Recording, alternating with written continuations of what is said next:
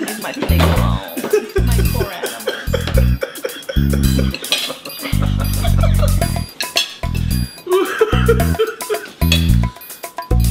So what happened with the X-ray?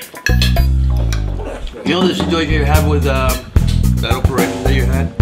That I had the same thing? Oh, yeah. You know how they get? Oh boy. I'm on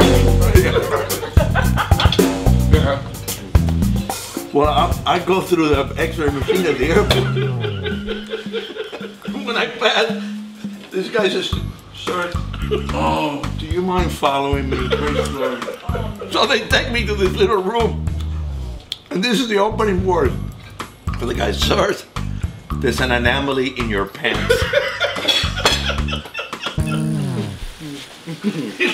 That's the funniest straight line I've ever given. So me being a wise ass, I go, "That's what she said."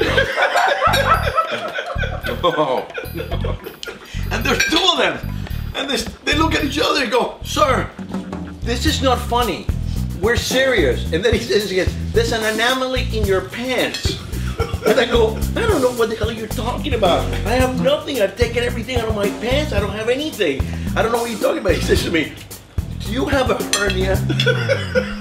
And they start laughing. I go, "No, I have 3 balls."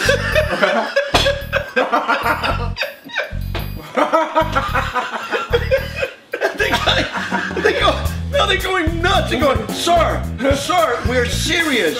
This is a matter of national security."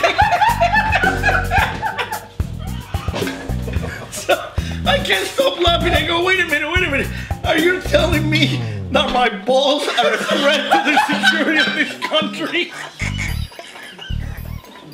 They're ready to throw me on the ground and they go, "Sir, we're serious."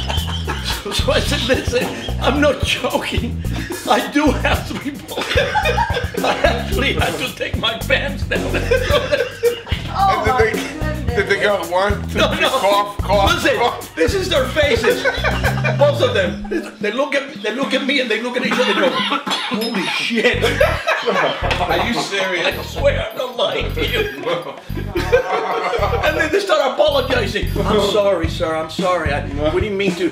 And you know, listen, don't worry about it, man. If I would have sent my balls on the X-ray machine, I would have stopped myself.